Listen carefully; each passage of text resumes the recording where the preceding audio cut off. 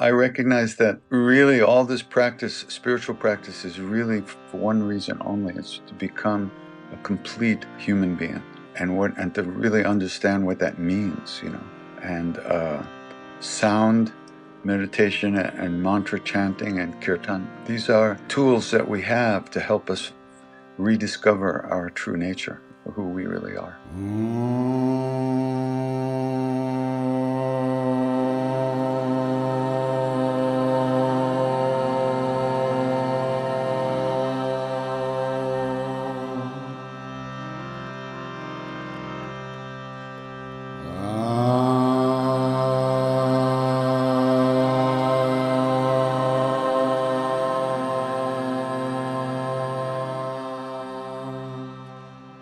Hey there, this is Jim Donovan. Welcome to the show. I am so glad you're here.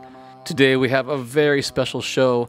Our guest is my friend Krishna Das, or KD as his friends call him. He is a Grammy-nominated recording artist, a world-renowned spiritual teacher, and a master of a beautiful style of chanting called kirtan. He's written several books about chanting and released an award-winning documentary about his work and his life. First of all, KD, welcome to the show. I've really been looking forward to this. I started this podcast just a few months ago, and you were one of the first people I thought of, but I wanted to get some practice before I talk to you. Now, I was just looking through all of your stuff. I've known you for years. We come into contact every so often, and I was reading, is it true that you nearly ended up as the lead singer of Blue Oyster Cult? Well, ended up is certainly the right phrase. If that had happened, I would have been long gone. What it was really simple. It wasn't, so I was in college out at Stony Brook on Long Island, New York State University, and a friend of mine met I think they were local kids. They might have even still been in high school at the time. And they were looking to start a little band, so my friend knew that I was a singer. So we all got together and played some music together for a while. And then I kind of lost track of them because they were kind of getting into dope and I was getting out of dope. So yeah, it wasn't really working. So then a few years later, my life had changed quite a bit, and I was living upstate New York. I had met, once again, Ram Dass that year. Mm-hmm. I was going to spend time with him in where he was up in New Hampshire. So I moved out of my cabin in the woods, and I drove back to Stony Brook for a Jimi Hendrix concert. Wow. And after the concert, we were all hanging out, and Sandy Pearlman, who later brought the Clash over, and he was producing that band, which they were now calling themselves the Soft White Underbelly. Okay. And he said the guy who had replaced me in the studio couldn't sing, couldn't do it. So would I come back and cut the vocal tracks? They had a record recorded, and they were about to go out on tour, first tour. So, this was my dream, really. And but I had run into another dream, which was I had come into contact with Ram Dass, who was an American who had just come back from India. Yeah. And while he was in India, he met a guru there, and his whole life changed. And he came back to America, and I had just met him, and my whole life began to change. So there was no doubt in my mind that's where I was going. And even though I would have liked to have done that, it wasn't even a possibility because I had fallen in love with this other way of living, in a sense. And my old dreams had lost a lot of power over me, so to speak. What was it about Ram Dass? Like, was he teaching you things? Was he saying things? Or was it just charisma? What flicked that switch for you? Well, it was all that. He was really talking about his experience with his guru, who became my guru as well. Yep. His name was Neem Karoli Baba. Mm-hmm. And he was just so lit up, that almost everyone who met him just went like, whoa, wow, this is something. He was transmitting, the 60s had come and just about were going, people had done a lot of drugs, a lot of acid.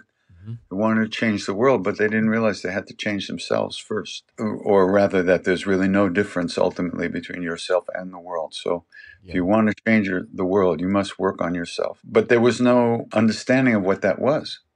So Ram Dass really brought that new way of seeing life and living in the world in a good way. He brought that back from India with him. But when he spoke about it in a totally Western, understandable way, for us who hadn't been there or really didn't know much about it. Yeah, because at the time, that's a pretty mysterious place for Westerners. There's not a lot of common knowledge. Yeah, and it was far away. Yeah, now you get on a plane, you're there in like 13 hours, and you have cell phones and GPS, and everything it's just like you're going to go down the road.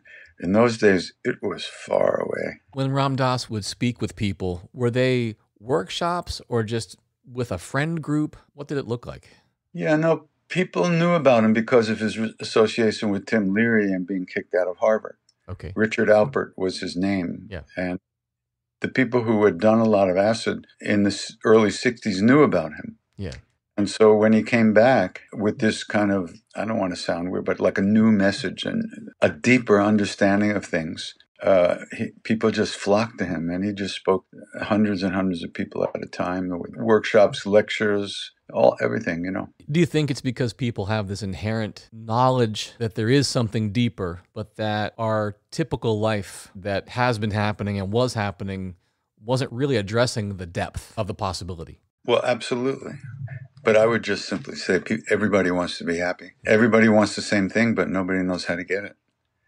Everybody's hungry, but no matter how much they eat, no matter how much pleasure they get, no matter how much pain they avoid, they don't find real love, real happiness. Yeah. And that's not available in Western culture, because Western culture is based on the conceptual mind, the intellect, and the emotions. And as long as we're identified with those ever-shifting, always changing ways of seeing the world and being in the world, we can never find real happiness, real love.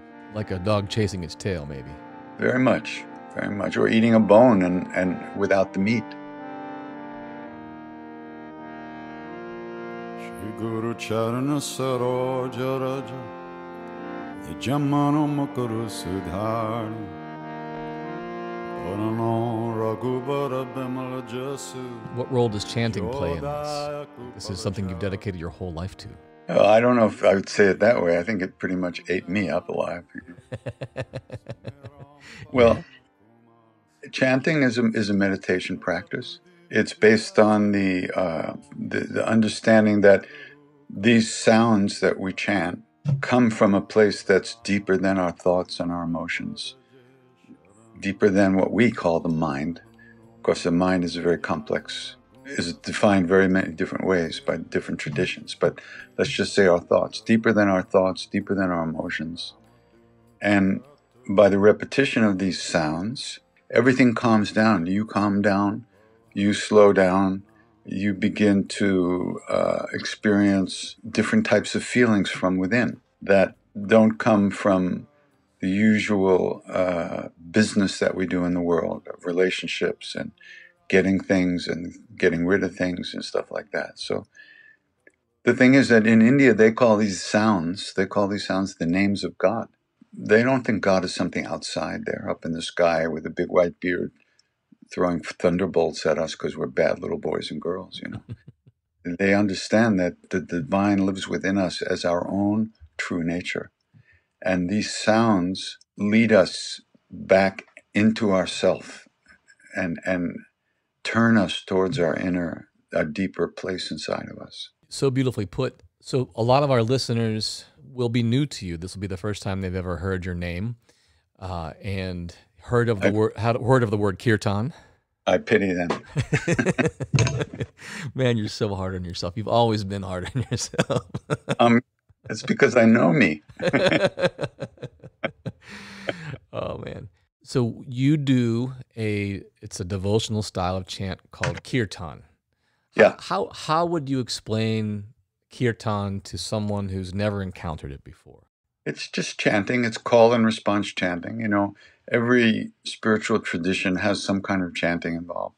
Yeah. And in India, they do this everywhere. The main practice in India is chanting, whether they're chanting longer mantras or they're chanting these sounds. They don't, for the most part, most people don't meditate. Most people don't do hatha yoga.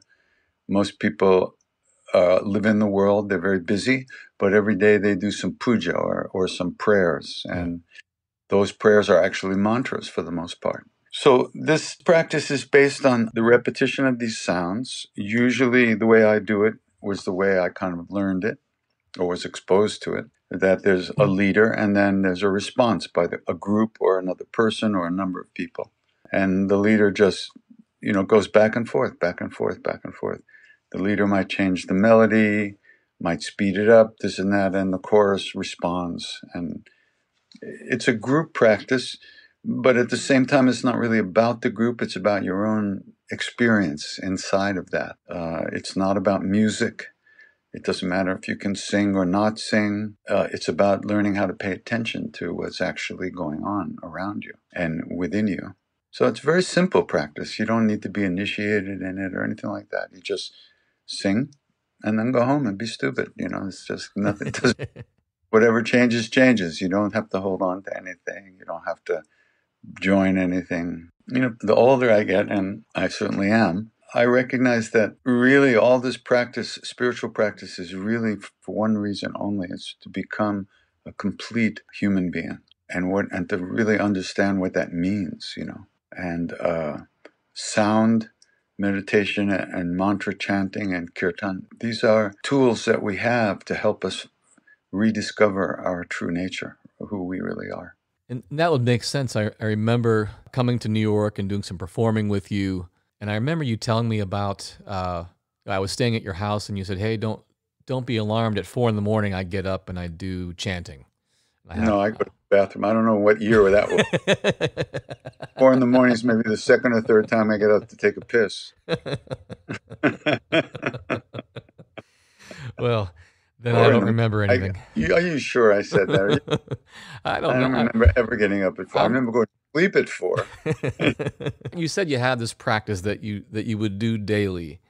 Really? Maybe it was the Hanuman Chalisa or something like that.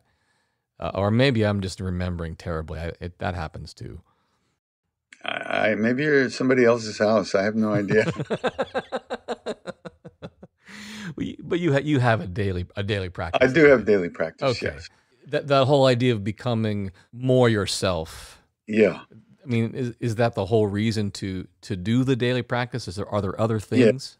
Yeah. It's really, we are creatures of habits of behavior, habits of thought, habits of action, and we believe lots of things about ourselves that are essentially not true. And we've been programmed to believe those things by our lives, by our parents, by our schools, by our culture, by our interactions and our experiences. And the result of those misbeliefs is suffering, is our pain and unhappiness.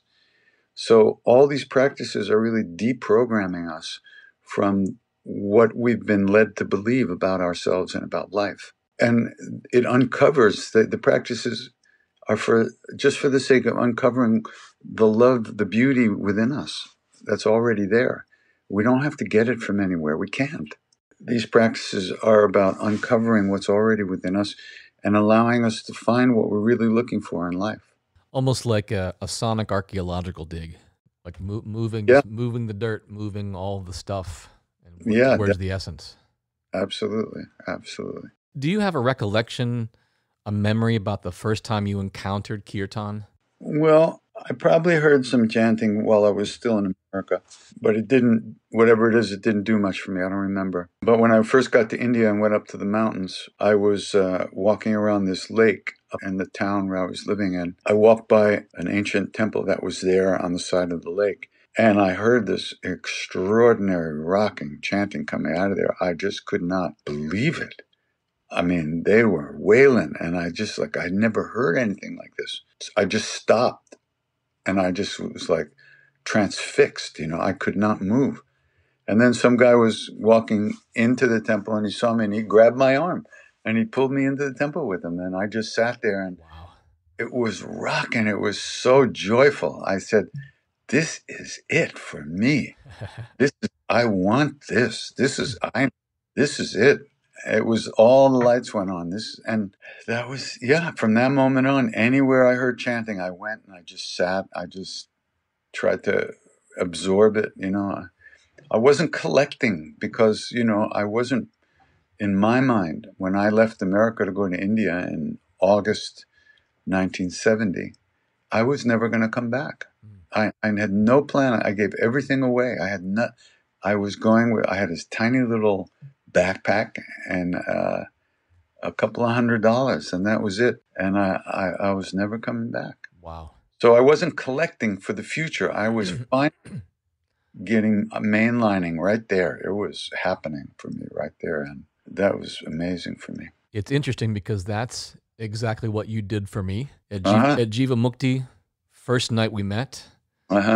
And I came in and you allowed me to sit in with you. Like day one, you let me come in and sit in on this thing called a kirtan. Somebody gave me a lyric sheet with all these Hindi words on them that I really had no context or idea what was going to happen. I just thought I would follow along and try to hold on. And the energy that you're describing, your experience, was exactly what I felt. And I felt that call and response between you and the people and back and forth. And it wasn't a performance. It was, your eyes were closed. Everybody's eyes were closed. Everybody participated. There was clapping. There were, tabla drums, bells. And there was just this constant repetition over and over and over. It would start in this really soft place and reach this ecstatic place that I have never experienced in all my life. Even though I played in a band and we did things sort of like that, you showed me this other bar that I have since been attempting to recreate every time I work with people or every time I perform. Like that selfless ecstasy where it's not about me, it's not about even the music, it's about let's go there together. Let's be in that place together. And whether you like it or not, you're responsible. Yeah. I mean, I can't thank you enough for it because it's become the thing as I go through my life. I realize that I want to focus the most on is bringing, the power of the voice into people's lives so that they feel like they can use it as a daily tool, something they can lean into as a way, even just to do health related things like lift their depression and de-stress, feel connected with each other. But that's I just wanted to make sure that you knew that it was that particular night. It hit me like a Mack truck. That's beautiful. Yeah. What were you doing there in the first place? How'd you? Yeah, well, our mutual friend, who you call Raghu, Mitchell Marcus. Oh yeah, that's right. We were on Triloka Records together for a couple of years, and he said you need to go meet this guy because you guys can do some things together, and that's what I was there to do. I was here to meet this guy, whoever this Krishna, and I'm excited. I don't even know what I expected. I didn't see a picture of you. I'm thinking you're going to have like a big long white robe on. Maybe you're going to have a beard and some sort of little beanie hat. I wasn't sure. Maybe a staff, golden staff, and to hit people with. And it was really disappointing just to see. I'm still disappointed every time.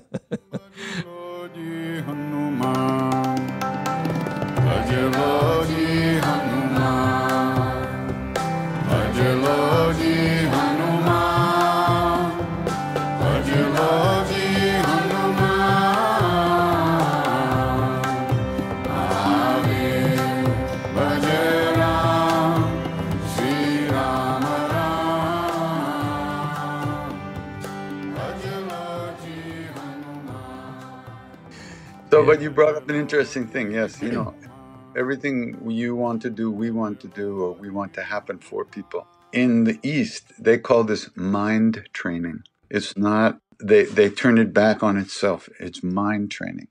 So if one wants to get a different perspective on what their feelings, maybe depression, maybe all kinds of things, anxiety, fear, what's required? So yes, there is some practice required. But the key to all the practice is paying attention. And that means you're singing, you're playing, you're doing whatever you're doing, some musically or with sound. But you need to pay attention so that when you notice that your mind has wandered, and for the last 20 minutes, even though there's noise coming out of your mouth, your mind's been somewhere else, you need to bring it back again and again. That is the secret key to transforming ourselves. We don't want to be only concerned with the external world, with the outer sound, the sound that we're making by banging on things or with our vocal cords. We want to add attention to that. Yeah. Because that's the strength that we develop by keep coming back to the sound or the music or whatever it is, bringing ourselves back again and again and again. That's where you get the inner strength that transforms one's life. And that's the discipline, and it's the repetition of bringing oneself back. Yeah. That's what you're saying. It's that repetition. It's almost like building a skill set. It gives you something to come back to. Otherwise, all you have is random sense awarenesses, sense input all day long, all life long. You're not making any choices there. Right. You might make a choice to watch a movie, but basically you're at the mercy of all this input that your subjectivity, your emotions, and your bullshit is interpreting in a certain kind of way, which then you look at and you don't like. In other words, because we see ourselves out there, our own subjective reality is what we're projecting on the outside world.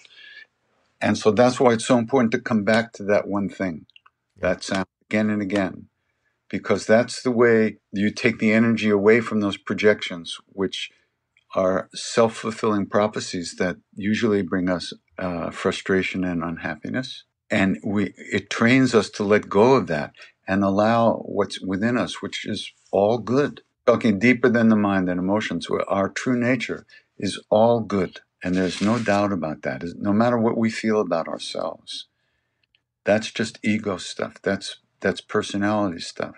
There's something underneath that which we can tap into through these practices. Is it like that the sound, the mantra, is the lighthouse, and our attention is like being out in the ocean, maybe not focused in the right direction, and then the lighthouse kind of goes, oh, here it is, come back to this. Yeah, for sure. It's very much that. That's a beautiful image, yeah. We are out on the ocean and we're being battered by the waves and blown around. Yeah. The motor's gone. We have no sense of direction. We don't know which way the harbor is, And the desire to find the harbor is something that a lot of people don't even believe in. They don't have that understanding that there is a harbor. There is safe water. There is land somewhere. And that desire to find land comes from the recognizing that we're never going to get what we want from stuff. No matter how much stuff we have, you always want more. Or then you have to protect it. And then you have to move it over here. And then you have to do this with it. There's no end to stuff. And there's no joy. There's no truth in stuff either. There's no reality to it. Yeah. No, thank you. Don't cry, Jim. Ah, yeah. It's all I do. I'm a Pisces. When I met you in New York City, this yoga studio maybe held 40 people, from what I remember, 40 or 50 people. And this is late 90s. In between now and then, you've begun to travel the world, go to Europe, you go to India, you're all over the States. Some of the venues you play in are actual music halls, music theaters. Yeah. What do you think it is about what you are offering people that is making that audience grow? Your audience has gone, from zero to many millions of people. Yeah, I think really the main thing that's transmitted is, what I'm doing really is just sharing my practice. Yeah. I'm not really trying to do anything for anybody. I'm not trying to get anybody off or give them any particular type of experience. I'm sharing what I do to save my own ass. And people can then pick up on it and save their own asses. And if I was trying to entertain or get people off, it would be a completely different vibe. Right. And even though it might be fun, there wouldn't be any deeper gift given in those moments or taken in those moments. So I think it's just like we said before, everybody wants to be happy, and wants to find real love that doesn't come, doesn't go, which is our own true nature. So that's where these chants come from. So when people hear them, if they have that longing, they respond. Not everybody, including me, not really understands what's going on here. But I have that longing that knows that this is the direction that the lighthouse is in, because I can see the light in the distance, which reminds me of a terrible story, fortunately. I was watching this great documentary, Ken Burns and country music. Have you seen that? No. Oh my God. It is so great. Yeah, country, it's like about 8 or 10 2-hour thing. It's extraordinary. Anyway, Hank Williams, who's one of my favorites, He's great. He wrote that song, I See the Light, lying in the back of a car. He couldn't sit up in the cars anymore because he had terrible back pain. So he wrote that song because he saw the light of the town in the distance. But when he was dying, his wife, I think it was at the time, either played that song for him or something like that. And he just said to her, there is no light. There is no light. And for most people, there really is no light.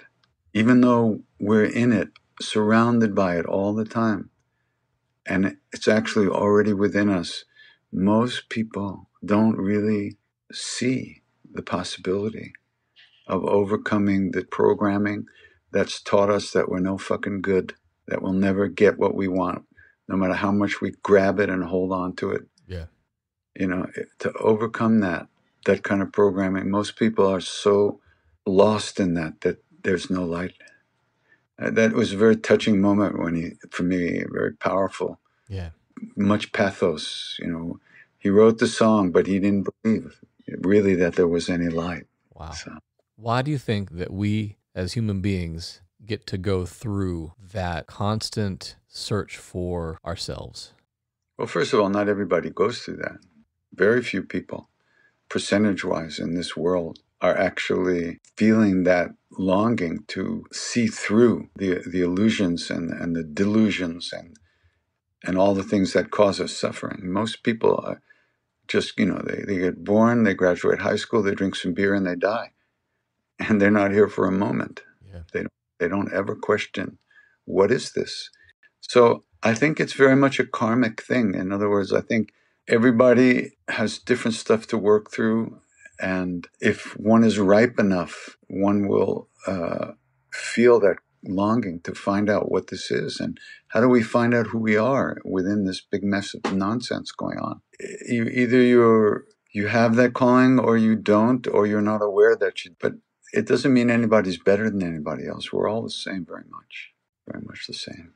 I can see that. When you record music, when you chant, when you travel, what do you hope for people when they show up and encounter the kirtan? I don't hope for people. It's not like that. That wouldn't be fair. All I do is I try to do my best. Yeah. In the situation, whatever it is. That's all I can. That's the only thing I can even have the possibility of impacting, is how I do what I do and how I give it the best shot.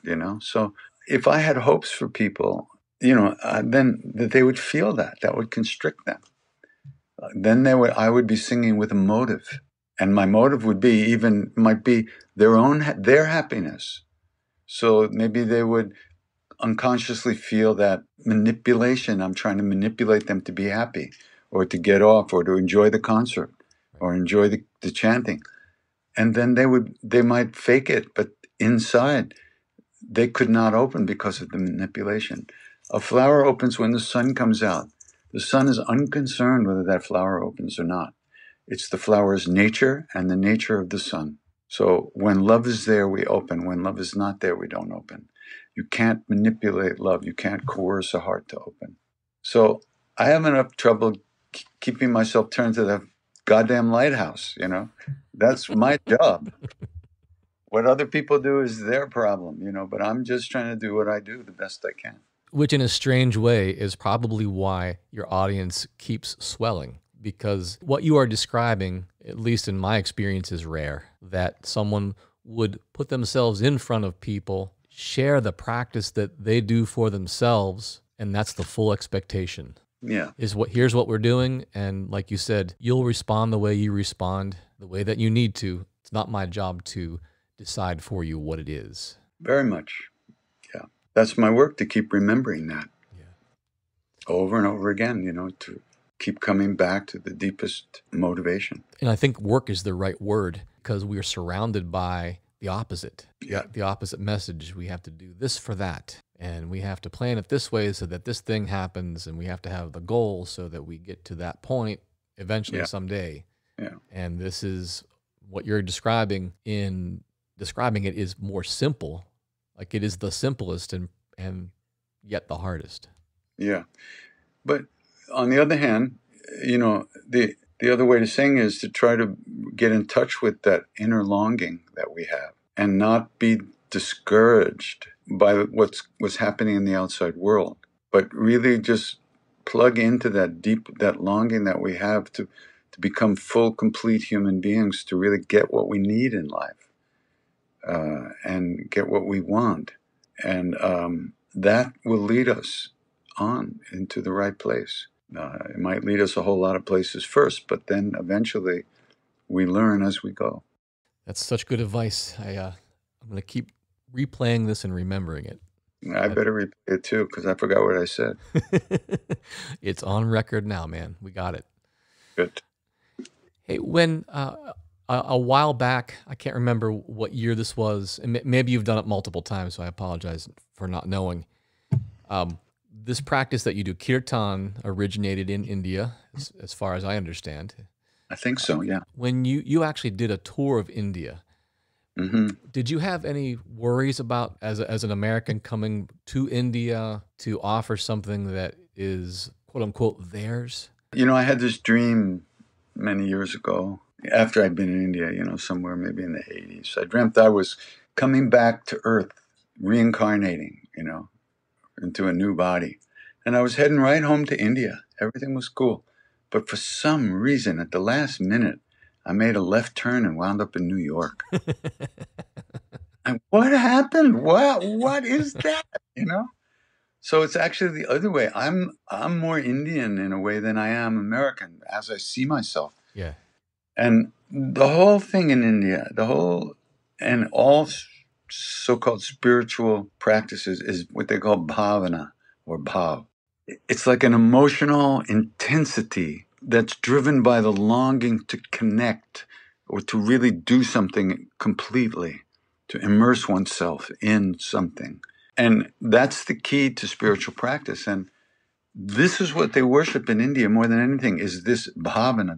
If you have that, they feel it and they respect it and they seem to think I have it. So, these people organized a kirtan for me in Mumbai. So I went over there and it just wasn't really interested, how many people are coming, where is it? So they take me to the hall, and it's a big hall, but still I didn't think about it. And when I finally came out on stage later, there were 2,000 people. Oh my gosh. And they all stood up and applauded. And I just stopped. And I said, what are you people doing here? Go home. Go away. Go. What is it? India's full of kirtanwalas and chanters. Go, get out, go. And they all laughed. Ah. And it was mind-blowing. They knew every word of every chant because, of course, the chants are more or less traditional. But the melodies are from Long Island, where I grew up. But the weird thing was that as soon as I started to tell a joke, they were already laughing. They knew it all from YouTube. Everything. They knew what they were getting into, and they still came, Wow. So that was amazing. It was wonderful to be appreciated that way and to be recognized that way, for sure. Because for me, it all came from India. That, until I connected with India, my life was all black and white. But once I connected with India, it was technicolor. It was all all the colors of the rainbow.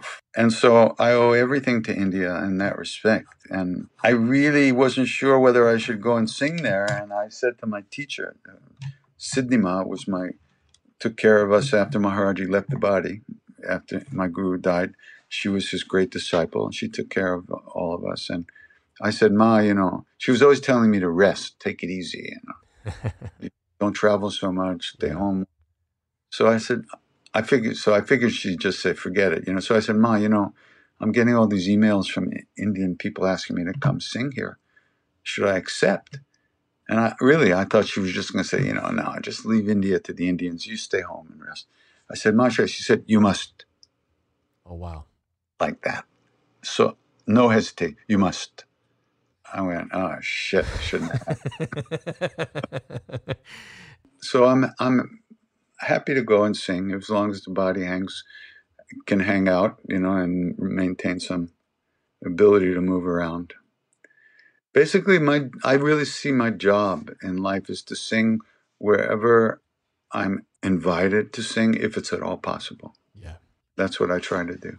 I think that's a great job. You do it very well. Thank you.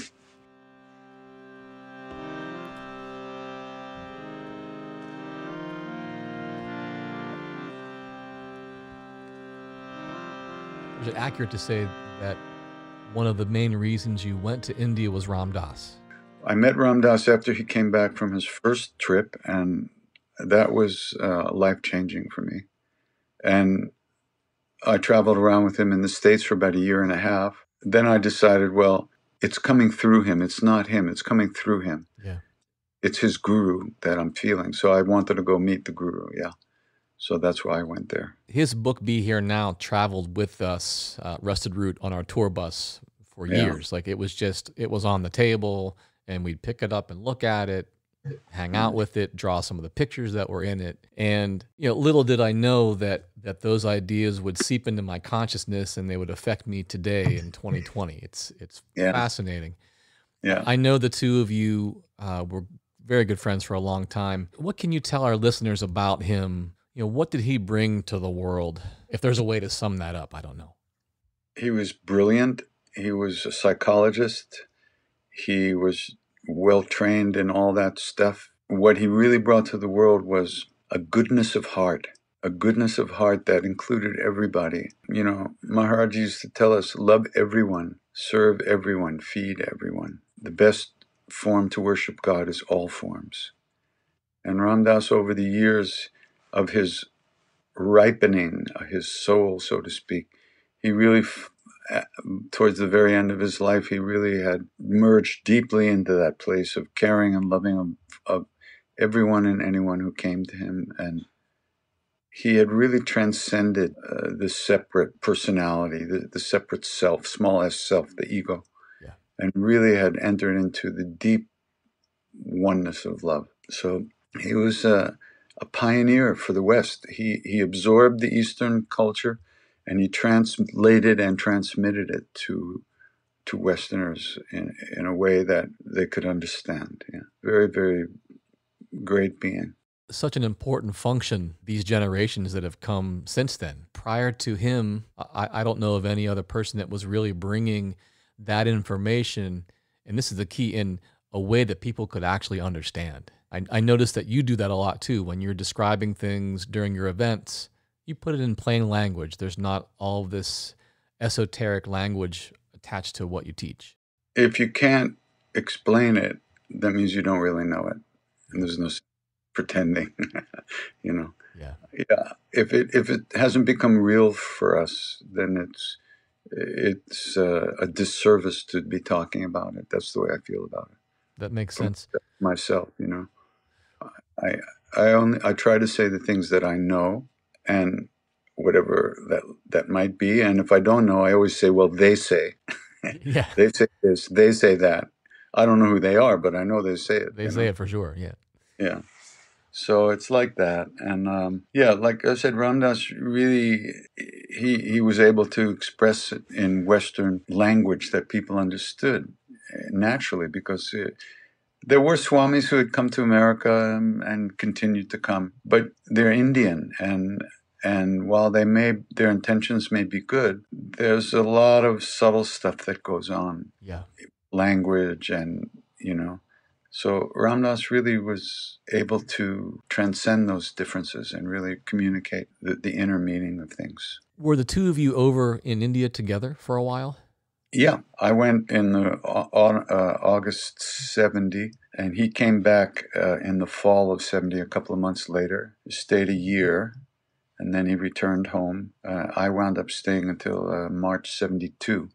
Maharaji kept me there. He allowed me to stay. He actually got my visa extended so I could stay. Wow. Let's talk about him for a little while. So this man, his name was Neem Karoli Baba, and you talk about him so much in your work. And can you tell me about him?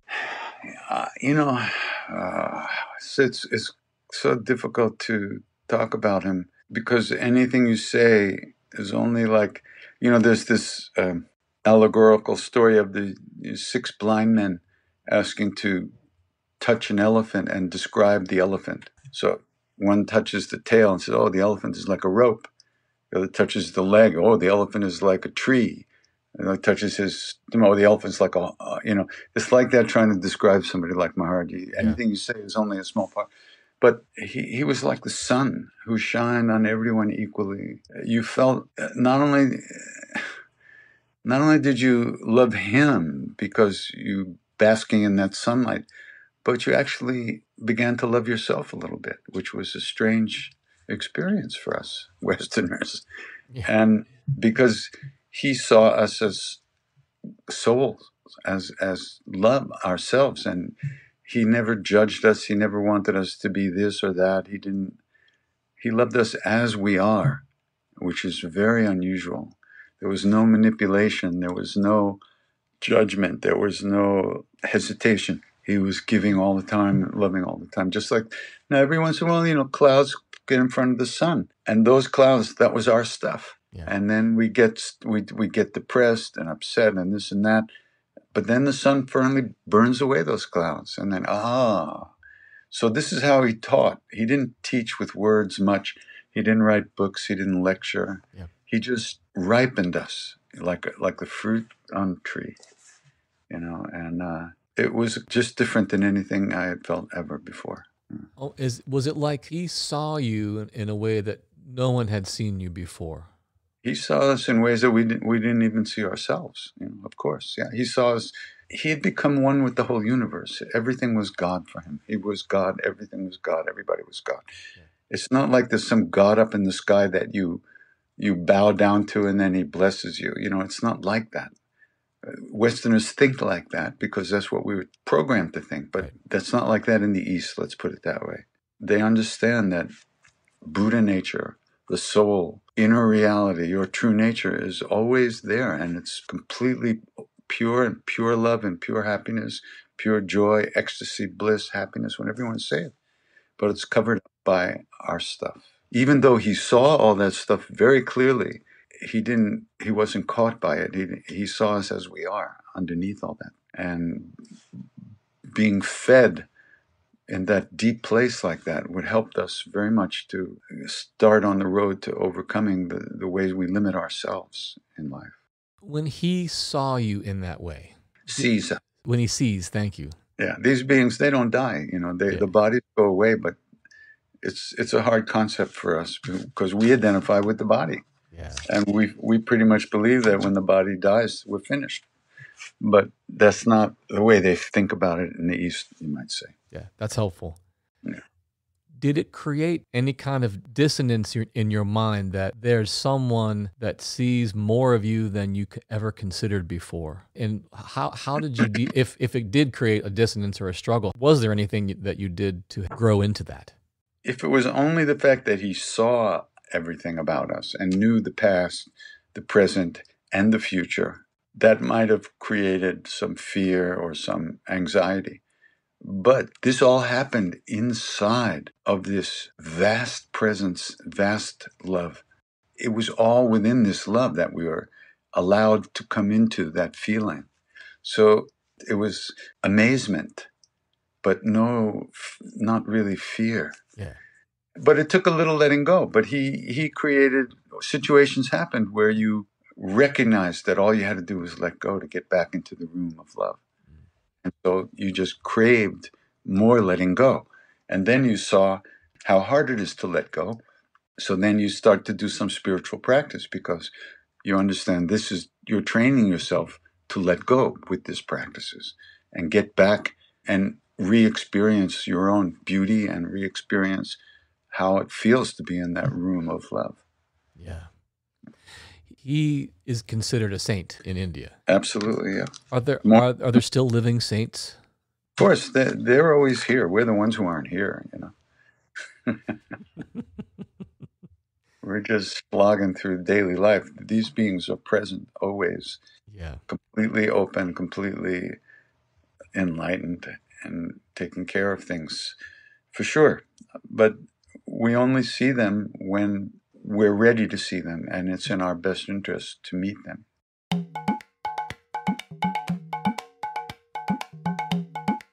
In my experience of performing, I can say that I experienced what I would call projection, where people would identify me personally as the source of their enjoyment and would think that even though they didn't know me, that I was the source of their joy. And Yeah. I came to understand that they were just projecting that and reflecting their own joy towards me, which I appreciate. With the kind of work that you do that goes deeper into spirituality, I'm assuming that happens sometimes. What are some ways that you manage that, if at all? It's grace, only grace, that keeps me straight about that. Yeah.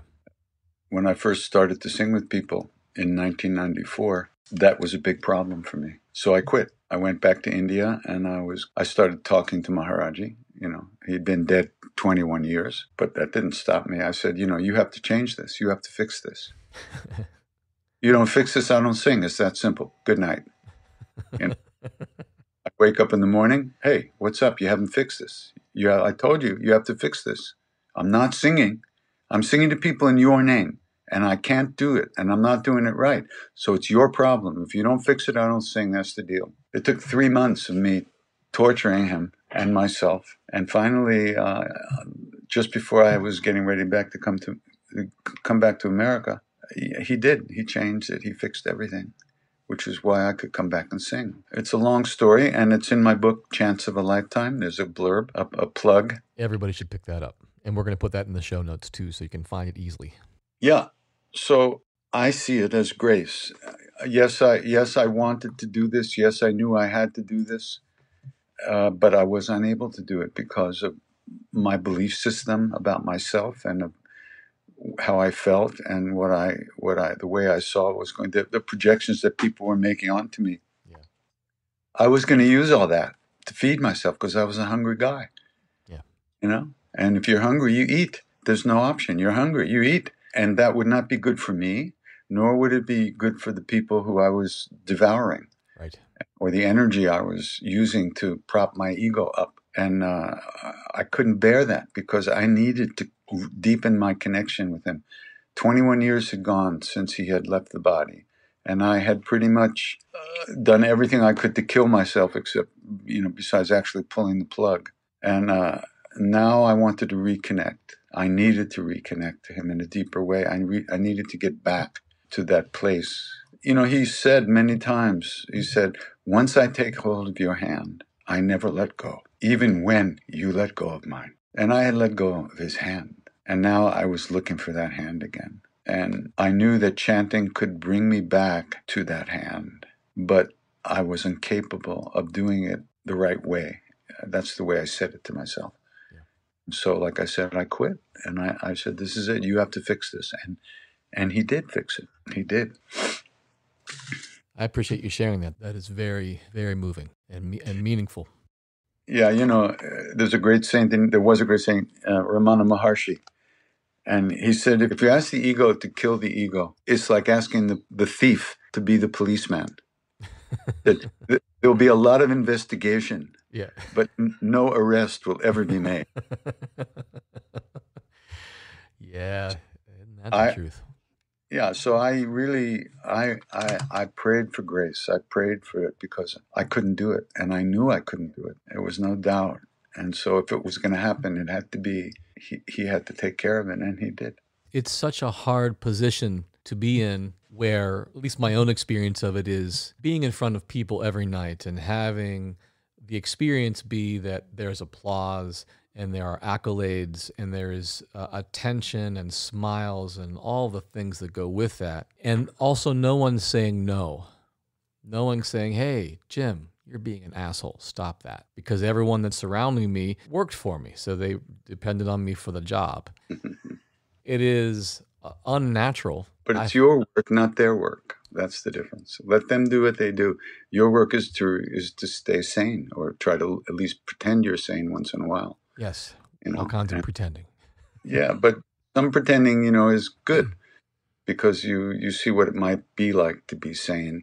And it's okay to enjoy all that stuff. But once you really start to take it personally, then it pulls you down. Then you start trying to fulfill other people's desires and be who other people want you to be. Then you get lost. And that's what was going to happen to me. And I was trying to get found, So there's no reason not to enjoy. I enjoy the chanting very much. I enjoy that people enjoy. Yeah. Why not? Why not? But it's my practice, so it keeps bringing me back to myself. Everything we keep talking about comes right back to that spot each time, I'm noticing.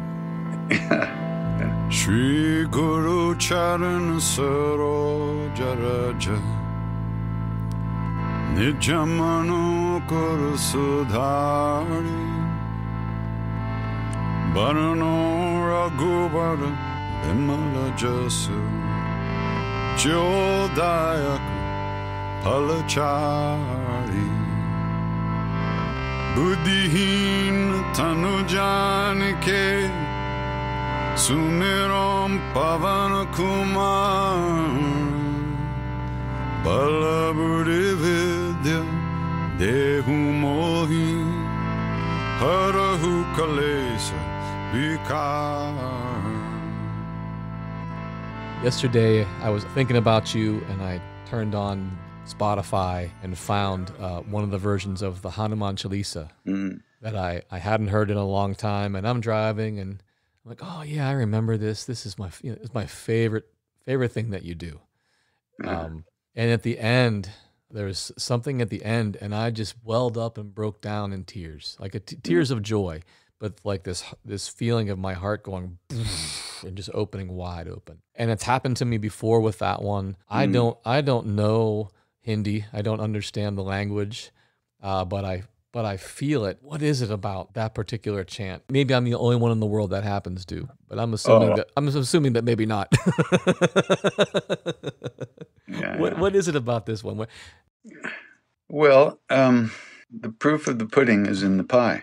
The real meaning of these chants is our experience. So let's just say that the Hanuman Chalisa is a very powerful mantra, and that Maharaji gave us that practice to do. And he's very much, you could say, he transmits very strongly through that practice of the Hanuman Chalisa, which is a chant to the monkey god Hanuman. That's one way of talking about it. Yeah. But who is that? We don't know.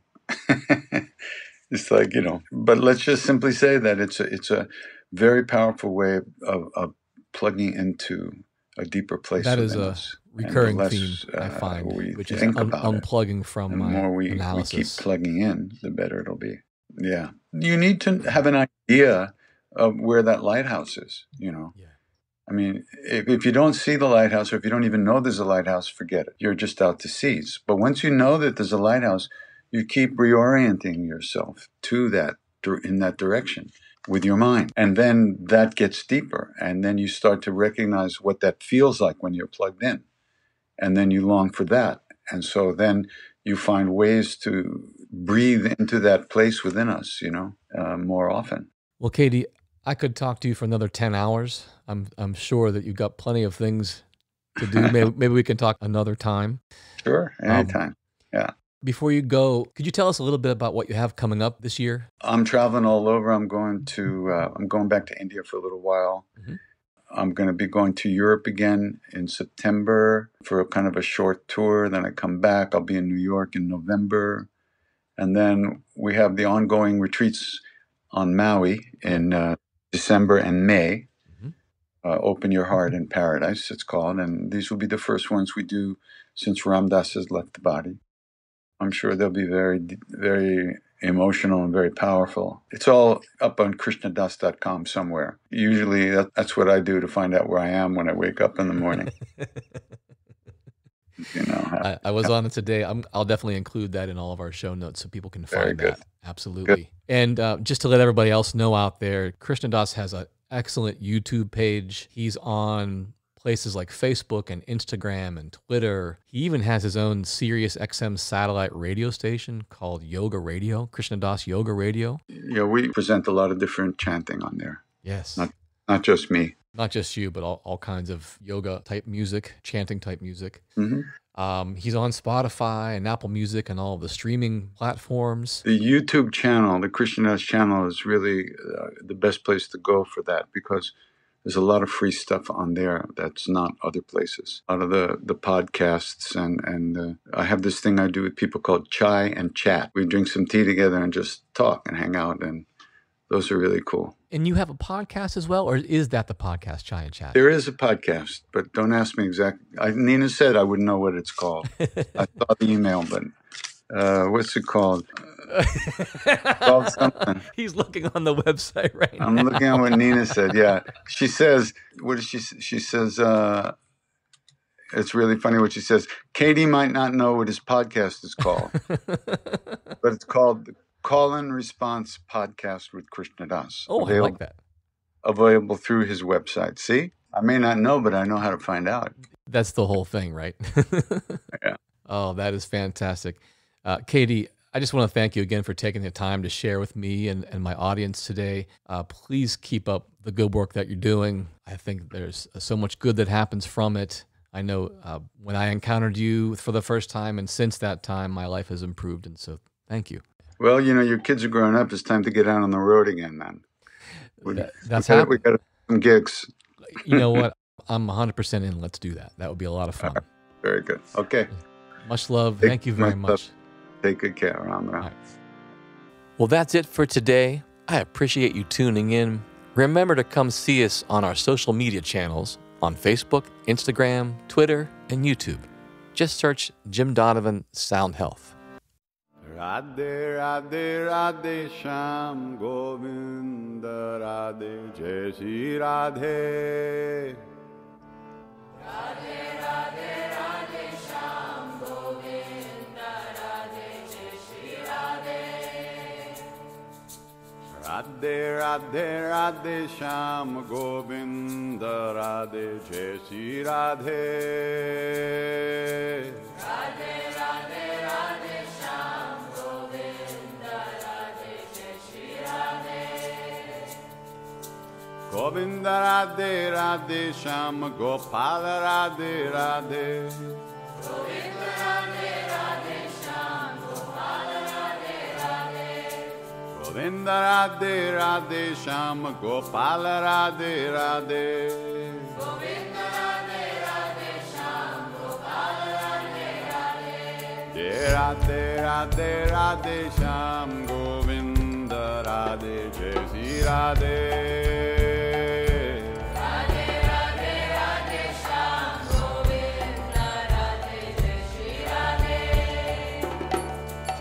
Radhe Radhe Radhe Shyam Govinda Radhe Jai Shri Radhe. Jai Radhe Radhe Radhe Shyam Govinda Radhe Jai Shri Radhe. Govinda Radhe Radhe Shyam Gopal Radhe Radhe. Govinda Radhe Radhe Shyam Gopal Radhe Radhe. Govinda Radhe Radhe Shyam Gopal Radhe Radhe. Govinda Radhe Radhe Shyam Gopal Radhe Radhe. Radhe Radhe Radhe Shyam Govinda Radhe Jai Shri Radhe. Radhe Radhe Radhe Shyam Govinda Radhe Jai Shri Radhe. Jai Radhe Radhe Radhe Shyam Govinda Radhe Jai Shri Radhe.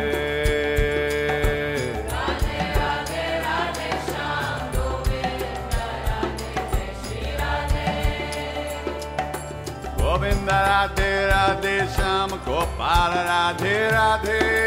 Govinda Radhe Radhe Shyam Gopal Radhe Radhe. Jai Govinda Radhe Radhe Shyam Gopal Radhe Radhe. Govinda Radhe Radhe Shyam Gopal Radhe Radhe. Jai Radhe Radhe Radhe Shyam Govinda Radhe Jai Shri Radhe.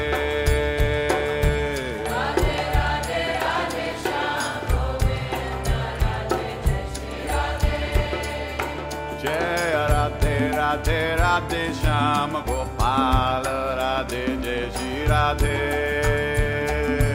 Radhe Radhe Radhe Shyam Govinda Radhe Jai Shri Radhe. Hey Govinda Radhe Radhe Shyam Gopal Radhe Radhe. Govinda Radhe Radhe Shyam Gopal Radhe Radhe. Hey Govinda Radhe Radhe Shyam Gopal Radhe Radhe. Govinda Radhe Radhe Shyam Gopal Radhe Radhe. Radhe Radhe Radhe Shyam Govinda Radhe Jai Shri Radhe. Radhe Radhe Radhe Shyam Govinda Radhe Jai Shri Radhe. Jai Radhe Radhe Radhe Shyam Govinda Radhe Jai Shri Radhe. Radhe Radhe Radhe Shyam Govinda Radhe Jai Shri Radhe. Radhe.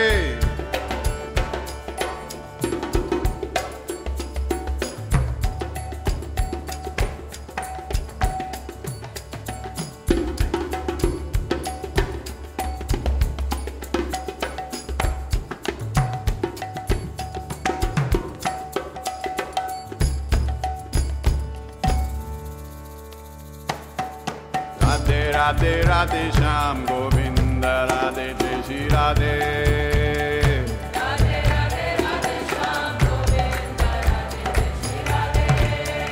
Jai Radhe Radhe Radhe Shyam Govinda Radhe Jai Shri Radhe. Jai Radhe Radhe Radhe Shyam Govinda Radhe Jai Shri Radhe. Govinda Radhe Radhe Shyam Gopal Radhe Radhe. Radhe Radhe Shyam Gopal Radhe Radhe. Govinda Radhe Radhe Shyam Gopal Radhe Radhe. Jai Radhe Radhe Radhe Shyam Govinda Radhe Jai Shri Radhe. Radhe Radhe Radhe Shyam Govinda Radhe Jai Shri Radhe. Jai Radhe Radhe Radhe Shyam Govinda Radhe Jai Shri Radhe. Jai Radhe Radhe Radhe Shyam Govinda Radhe Jai Shri Radhe. Radhe Radhe Shyam Gopal Radhe Radhe. Govinda Radhe Radhe Shyam Gopal Radhe Radhe. Hey Govinda Radhe Radhe Shyam Gopal Radhe Radhe. Govinda Radhe Radhe Shyam Gopal Radhe Radhe. Hey Radhe Radhe Radhe Shyam Gopal Radhe Radhe. Radhe Radhe Radhe Shyam Gopal Radhe Radhe. Hey Radhe Radhe Radhe Shyam Govinda Radhe Jai Shri Radhe. Radhe Radhe Radhe Shyam Gopal Radhe Radhe. Govinda Radhe Radhe Shyam Gopal Radhe Radhe. Govinda Radhe Radhe Shyam Gopal Radhe Radhe. Govinda Radhe Radhe Shyam Gopal Radhe Radhe. Radhe Radhe Radhe Shyam Govinda Radhe Jai Shri Radhe.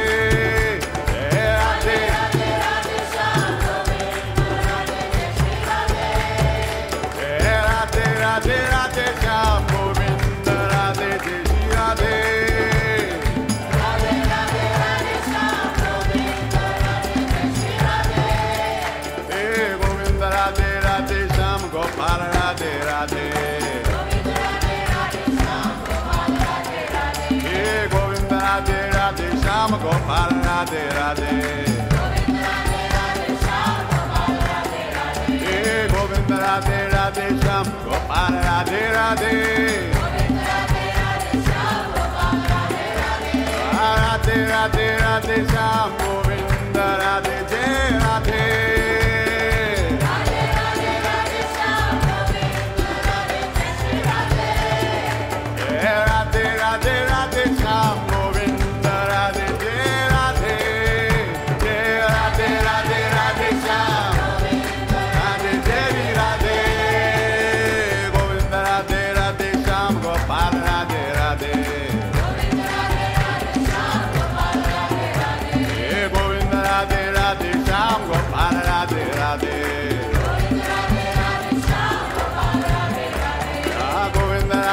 Radhe Shyam Gopal Radhe Radhe. Govinda Radhe Radhe Shyam Gopal Radhe Radhe. Govinda Radhe Radhe Shyam Gopal Radhe Radhe. Govinda Radhe Radhe Shyam Gopal Radhe Radhe.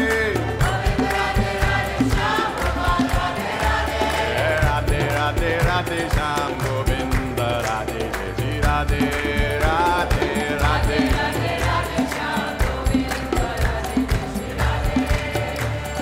Radhe Radhe Radhe Shyam Govinda Radhe Jai Radhe Radhe Radhe Radhe Radhe Shyam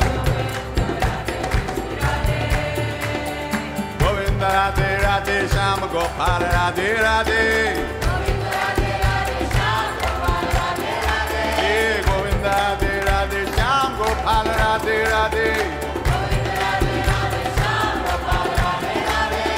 Radhe Radhe Radhe Shyam Govinda Radhe Jai Radhe. Radhe Radhe Radhe Radhe Shyam Govinda Radhe Jai Radhe. Radhe Radhe Radhe Radhe Shyam Govinda Radhe Radhe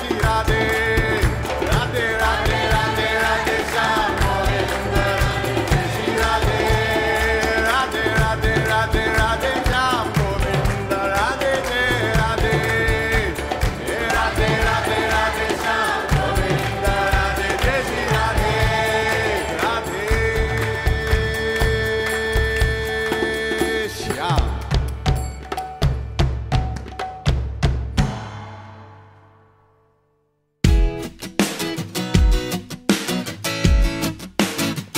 Now, before you go, I'd like to let you know about a free resource I made for you. It's called the Sound Health newsletter. In it, I share the latest research in music and health in an easy-to-understand form. I also share beginner-friendly music and wellness exercises that you can use every day to feel your best. When you sign up, you also get discounts and first access to all of my Sound Health products and events. Remember, it's completely free. If you'd like it, just visit donovanhealth.com and enter your name and email address, and I'll start sending you new issues right away. While you're on the website, you can also read full transcripts of this show and check out a ton of other valuable resources. If you have any feedback, send me an email to feedback@donovanhealth.com. All the information presented on this show is for educational purposes only and should not be considered medical advice. Lastly, come and visit me on our Sound Health Facebook, Twitter, Instagram, and YouTube channels. I'd love to see you there. The Sound Health podcast is produced by OmniVista Health Learning and Donovan Health Solutions. For Sound Health, this is Jim Donovan. See you next time. Take care.